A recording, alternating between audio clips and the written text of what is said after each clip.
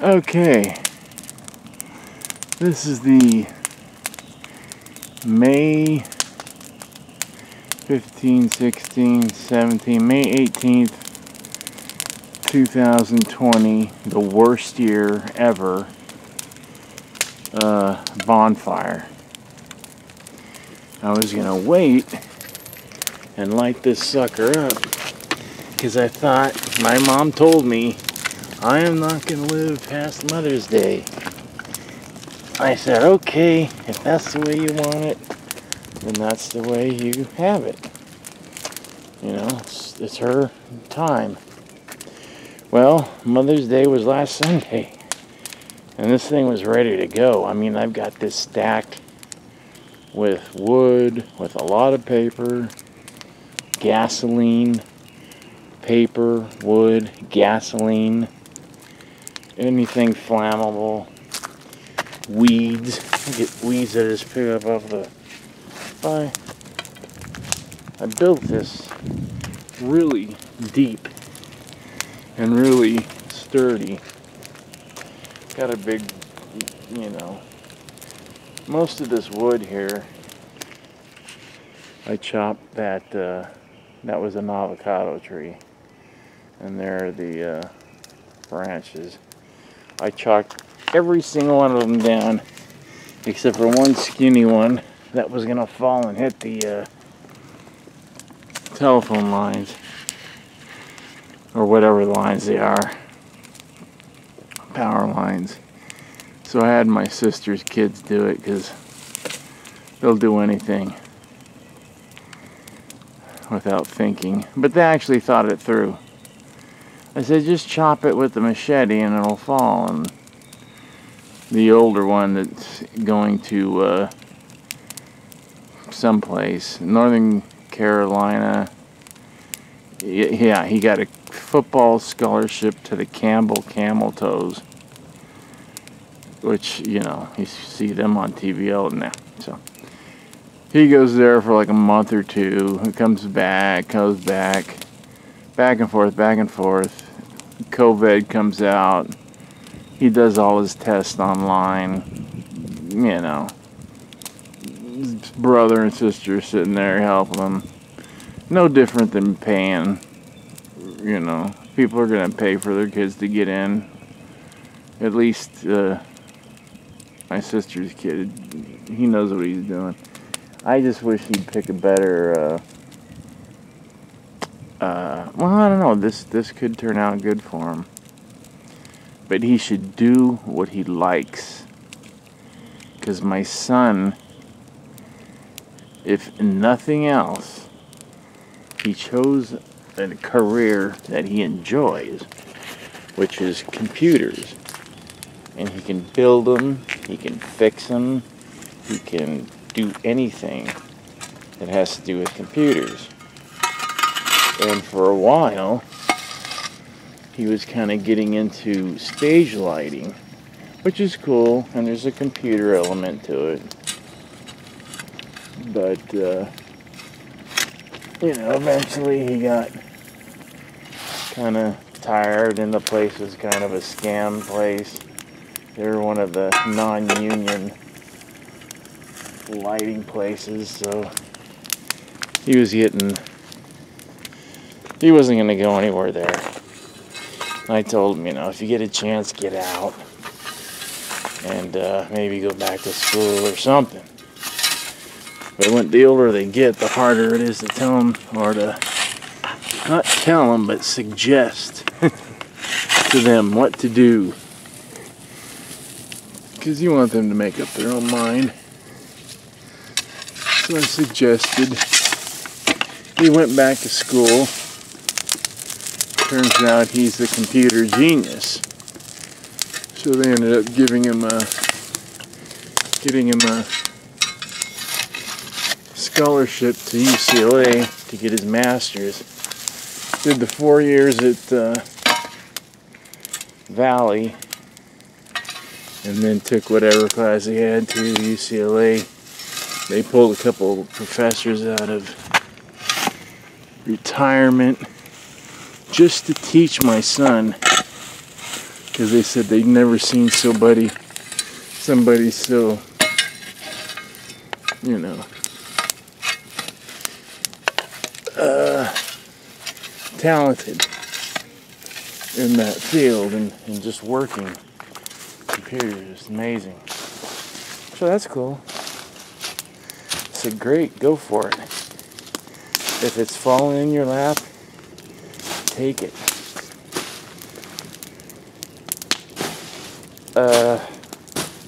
So there you go. I mean, my first choice was not the film or TV industry. It was music. But I also gave myself a time limit. 30 years old. I hit that limit. I was still playing. We were still selling clubs out. But we weren't making millions selling arenas out. In fact, hardly anybody does. There's a few, you hear about them, but these are people you've heard about for 20, 30, 40, 50 years now. There's not many. Like Poison would never do a stadium tour on their own. But they're being backed up by Motley and... Who is that tour now? Poison, it was Motley Crue, some other crappy band that I just had no desire to see. I can't remember now. Motley Crue. Who was it? Well, you guys are probably yelling at it. It's Motley Crue, somebody. And I'm like, well, I kind of want to see Motley Crue, but I just walk out after the third song like I did last time. But, you know. Anyways, so I'm back here burning this shit because it's going to rain tomorrow. 70% chance, and I don't want this to get all soaked again. And I finally dried it out and soaked it in gas. Mowed the whole front and back lawn fast because, see, I do the night shift. I go in every half hour, 20 minutes, half hour, look at my parents, see if they're doing okay. If they're not, help. If they are, fine. If my mom needs, you know, stuff done, I'll do it. I'll help her, make sure she's covered and everything's doing alright. She's breathing good. Check all that. If she needs medication, do that. Wash her, give her some ice. All night. Do this every night. When my dad goes to bed, whenever that is, 10:30, 11, 10. So I can't do anything. My life is because I get up at like 4. Because I go to bed about 8, but I never really get to sleep till like 10 or 10:30 because stuff going on. And I want to stay awake until whoever's supposed to be here gets here. And I gotta let it out. No one's gonna see this anyways. But I see this, you know, I've wanted to go down. I used to go down to Zuma every year when that blue tide came in. And this year I can't do it because I got to stay here for my parents, for my mom, basically, and for my dad. Because I'm like, Dad, do you need me? I don't need you. Okay, then I'm taking off. No. Okay, well, I need to go to the store. Okay, be back in 20 minutes. Fine. So, that's my life. Every single day. 7 days a week. 24 hours a day. So, the only time I get off is when someone's here and he's wide awake. Wide awake. I can't let him go to sleep in case something happens. So my aunt drives down every couple of days. That's fine. It's my aunt. That's my mom's sister. That's cool. My sister drives down every couple of days. My dad lets her have a lot of responsibility. I'm not sure why. I was a manager of photochem, audio department, the entire optical recording department. I dealt with every large account that we had, Warner Brothers, Universal, Paramount, whatever, Sony, whatever. That was it. It was me. And they had to deal with me in order to get their optical shot, which is not as big a deal 10 years later. But I did that. Before I did that, I was doing post-production, dealing with everybody, all these shows, geez, a long time ago in the 90s. But Chicago Hope, Picket Fences, can't remember the other one. It was a cop show. A lot of shows.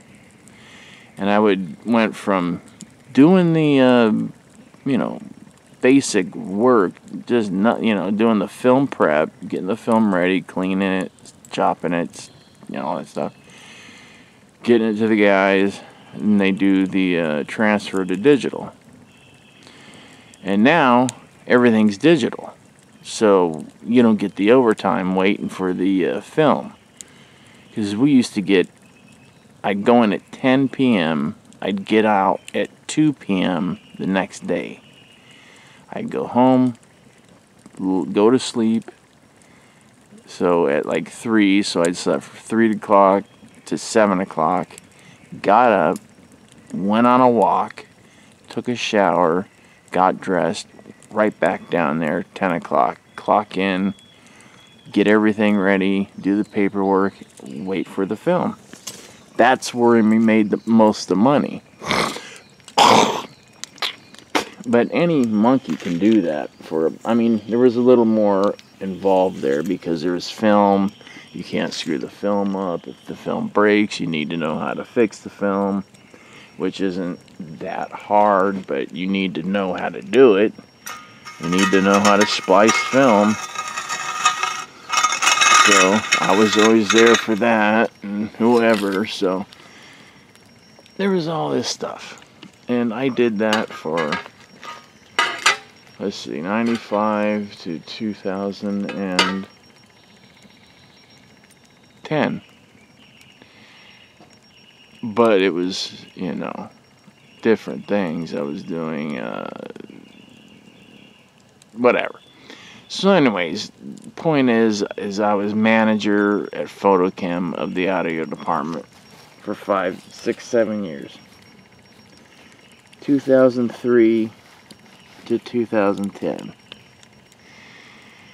And this is manager, not just the flunky. It took a while. I got him to go for a certain time slot because I was living in Utah, flying or driving back down to California, and then working Monday, Tuesday, Wednesday for 14 hours a day, and then driving or flying straight back up to Utah, which is 5.5 hour, 6 hour drive, or a really quick flight on a small plane, turboprop, leaves from Burbank, flies into St. George. But that was a little costly, and I was making good money, but I wanted to buy 2 houses. But my wife, ex-wife now, wanted to pay off all her debts. So she was paying all her debts off and just paying for the house, not paying it off. Like I told her to do in 2 years. I'm just getting through this because I always do. So anyways, all that shit happens, and I get in an accident, and the doctors are like, because I've had to go through all the records just in the last 2 days because I got to find out the name of the hip so I can try to sue them again. Just watch The Pretty Fire. And I'm pissed because I'm like, I lost a $5.5 million deal with that just because my my stupid ass attorney was an opiate addict. An opiate addict. Something that I was before. You know, and I'd been off it for years. And this jackass was 70 years old and he was sucking it down. So the other side found out. They waited until 2 days before the trial. Got hold of him. Said if he didn't pull out of the trial, because it was slam dunk for me. And the judge's name was Randy friggin' Rhodes. So I thought, oh, this is meant to be. I got it. So my lawyer signs the paper saying he won't sue, and then forges my name saying that I won't sue. I didn't find out until later. I called up another attorney, Larry H. Parker, and he had my attorney disbarred, which he didn't care because he had money and he's just a 70-pound junkie laying in bed. And there you go. It's kind of karma, but he's still breathing. But you know, what a life. That's no life. So there's that. And now my mom. Not my mom. There's two people in this world I do not want to lose ever. My son, obviously, and my mom. I have some other kids out there, but they are not. I have kids that I raised. They weren't my kids. They were other, you know, my girlfriend's kids, but I raised them for years, for 5 years.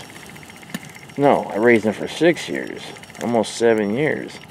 They called me Pops, and I took them to school. I dressed them. I ate them. I made their lunch, everything. It was like they were my kids. And I treated them like my kids. We went on a picnic every Sunday afternoon, and it was great. So all this stuff, I've done all this stuff. So since I was 18 until my last divorce, constantly married or living with somebody, taking care of kids, because I got, you know, my girlfriend pregnant. I was 18, she was 16. So until the accident, everything went away. All my effort was to try to, you know, physical therapy so I could move again. And I did it, because they said I'd never walk, I'd never do anything on my own, I'd have to have help my whole life. And now I can take care of see, that's right there, that spit. I never used to do that, but I only have one lung now. My right lung. My left lung is completely scarred because of the aspiration that happened during the second thing. So I'm sure you've all heard this. Building up to something. So now this happens. My mom, my dear, beautiful, lovely mom, gets cancer. Worst nightmare in the world. Worst in the world. My son is not taking it well.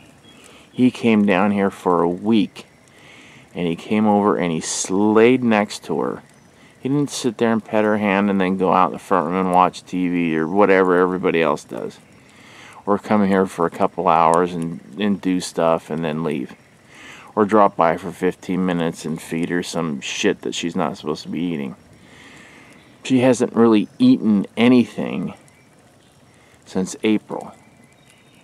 She's not supposed to eat anything, like food, like, because she will aspirate. The last stroke she had made it so she can't swallow properly. So that's the way she's gonna go. So I'm online trying to look something up to tell a friend, you know, this is what I need fixed on a video. And I see somebody in my family, and it's like, boy, you sure need the rest, you know. You know, you and your dad are sure doing a lot. And I'm like, it's not me and my dad. And I'm here 24 hours a friggin' day. And when she comes over, or when the other person comes over, that's when I'm sleeping between 11 and 4 or 4:30, because I usually get away. I'm awake and I'm like, I'm not going out there, because as soon as I go out, it's on. I got to start doing stuff. So I usually try to brush my teeth real fast, wash up, and then what do you need done? Because no one ever changes. Well, there's a lot that goes on with people that can't take care of themselves. And they think that, oh, well, I come by, do it once, and it's done. No, it's done through, several times a day. And you never know what she's going to go through. What stage of this cancer is she going through? How am I handling? I don't care how I'm handling it, really. And I did care about my dad. I do care to a point. How is he handling it? And I want him to be comforted as much as possible. And I try to tell him, let me do this, let me do that, so you don't have to worry about it. You can get some sleep. And he says, I can't sleep. I don't, blah, blah, blah. I'm laying there awake all night. She's making noises. And I'm like, it's good. You want her to make noise, don't you? Yeah, but it's hard for me to sleep. Blah, blah, blah, blah, blah, blah. I'm in there every half hour looking at him for 10, 15 minutes. He's sleeping like a log. She's sleeping. Not like a log, but she's sleeping. I can hear her. As we turn the fan, I've got a way to turn the fan off after she goes to sleep. She doesn't hear it. It's just that she gets 70, 80 people. Oh, you need the rest. You've done this. I'm like, you know what? I don't care anymore. Let anybody who wants to just take the glory, take the glory. In the end, I know, and if anybody gets offended or whatever, I know God knows what's happening and whose heart's in the right place. And not saying that no one's is in the wrong place, or I think some people that have come over, and that's nobody, it's not any close family. It's not me, not my sister, not, none of her kids, not my son, but there are people that come over to steal, take stuff. Medicine junkies. Oh, what is your mom on? There's a lady, asking, what does she do? Does she take for pain? Does she need this? No. She's fine. She's not in any, and she isn't in any pain. We don't give her any painkillers. In fact, the only painkiller we were giving her was Tylenol, and we were told to stop doing that. So that's it. So she's not on any. She's the second person I know that's had brain cancer that has no pain. She just cannot go because she's got a strong heart. Not only a strong heart, but a good heart. And she's the sweetest person in the world. She's a saint. Everybody that I know, the several hundred people that have said anything, have written me notes, called me. See, anybody can drop a friggin' Facebook thing. And some people have to because, they live far away. But still, if you know my number, it'd be nice to call. I've gotten some really nice calls, like my old drummer, JD. His friend, he's taking care of his friend as his friend dies from cancer, going through the same thing. Except his friend wants to stay alive, so he's got a lot more work to do. But my old singer, Mandy, his mom died last year. And this was his first Mother's Day alone. And he said, my mom wasn't perfect. Not like mine. I mean, everybody loves my mom. She's a sweetheart. She liked everybody. She trusted everybody.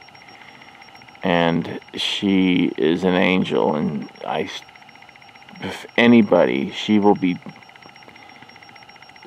touching the hand of the Lord as soon as possible. As soon as He's ready for her to go, she will go, and she will go straight to Him. And that is it. If anybody deserves to be at the feet of Christ, Jesus, our Savior, it's my mother. And really, that's all that counts. I started off on a long ramble, man. How many minutes? A half hour almost. Really, it doesn't matter in the end. What really matters is, it's not how you live your life, or not, it's not if you live your life, it's how you live it. And it's not how you get through problems, or if you get through problems, it's how you get through problems. So this is a difficulty. It's not if you get through it. Anybody can get through anything. I got through a horrible accident. I got through a horrible divorce. I got through losing my job, my everything. I had tons of money. It's gone. People ask, why don't you try suing to get it back? Why? It's gone. Money's money. Why keep, dwelling on it? It's just gonna hurt you, nobody else. So that's, and the fire's done. 25 minutes. That's because I got this thing, the Dakota thing. This thing sucks the air into here, and it just fries it. So I'm gonna knock it down a little so it's not so high. And if it catches again, it'll just be briefly. I mean, I've got Kiss books in there that I bought that just got ruined because people left them out in the backyard. And I'm hoping they didn't leave my Aussie, like my friend Jeff Brent put on these Aussie things for a bid. I'm like, I have every single one of them, plus a couple that people were naming. Oh, if you had that on there. I'm like, I got them all. I just hope they didn't put them in the backyard. Because we had to move stuff out because we thought we were moving in a whole hospital bed and everything, but we ended up not having to do that. So, what is. And you know what? I love my sister. And I want us to all be happy. I don't want to fight. I don't want to quarrel or anything. I just want everything to be how it should be, like a family. Like a functional family, not like a dysfunctional family like I see all around me on both sides. I want to be the family that semi-functions. Hell, I've been divorced twice. My sister's been divorced once. Hey, I got one honor. I want to just get through this. My mom to pass peacefully. And that'll be it. I mean, it won't be it. I'll remember forever, and I can't wait to see her again. And I will. I know I will. Because of the atonement and resurrection of Jesus Christ. And I hope you guys believe in it somewhat. In any way. Even if you have just a little bit of belief.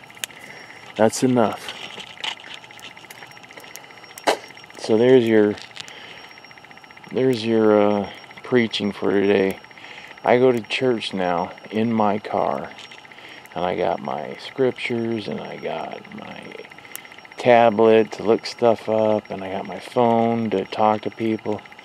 Like today, missionaries called, and we had we talked to people about the church. About, not about the church, It's not about the church. It's about Jesus Christ. It's not about the church. It's not about rules and regulations and commandment. It is about commandments and keeping 10 simple commandments. And if you get baptized, then it's about keeping those commandments. And if you break them, you repent. And that's it. It's not that hard. It's just don't get sucked into the world. Don't start drinking, doing drugs, sleeping around, doing all those stupid things. Because it'll just ruin your life. And I can tell you, I know first friggin' hand. So don't do it. It's that simple. Really, it's that simple. So that's my talk for today. I'm just saying, you know what? God bless everybody. And everybody that has helped. I know my cousin Lisa really wanted help, but I know she's got some health problems and it's keeping her from doing as much as she wanted. I really don't know what's going on with other people in my, especially on my dad's family. Every one of them should have been out here by now.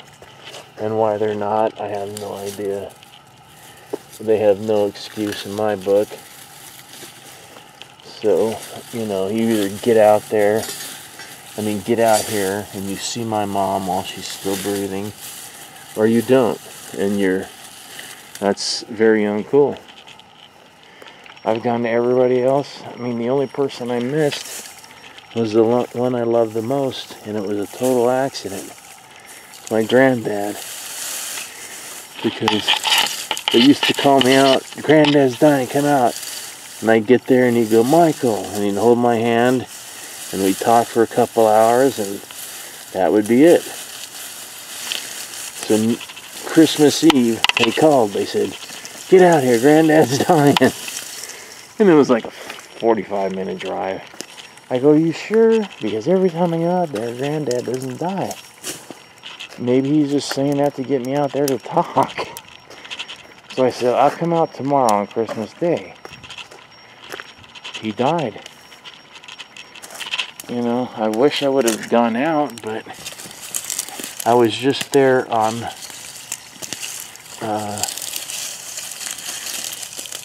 Thanksgiving, and we held hands and talked. You know, he was old. He was just like my mom is now. He could barely talk, but I understood every word he said. And the last word he said to me is, "Michael, I love you. Be a good boy." And I was like, really? That was 1989. And I stopped doing my devil stuff, and I was just doing the theatrical Fatal Attraction crap. But that's what I tried to do.